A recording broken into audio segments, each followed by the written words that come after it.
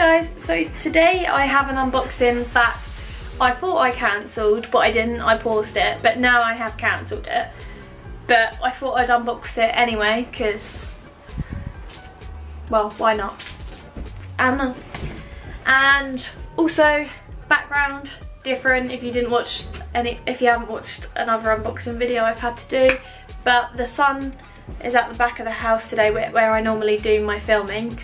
So you literally can't see me on the camera at all.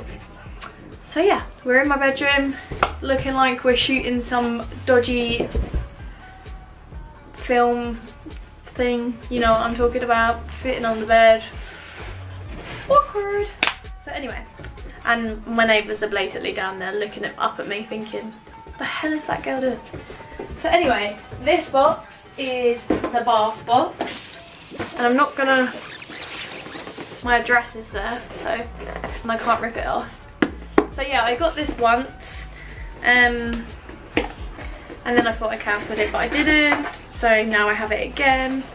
There is no leaflet in it, or anything. It is literally just bath bombs. And I can't really use bath bombs because they just don't react with me very well. But anyway, so I don't know what any flavours or scents or anything is. It is literally just a box of, yeah, bath bombs. So this one smells quite coconutty, I think. And it is just a round bath bomb. I don't seem very enthusiastic about this because I'm not really. Like, that one smells nice and fruity and it's purple. There is, oh, this one has shimmer in it. So I will probably risk using this one just because I like to be a bit glittery. So if it makes me glittery, then I can deal with the reaction that I'm going to have to it. That one again is fruity, and that's, I'm guessing like there's like a, I don't even know. No, there's no thing. It's just random.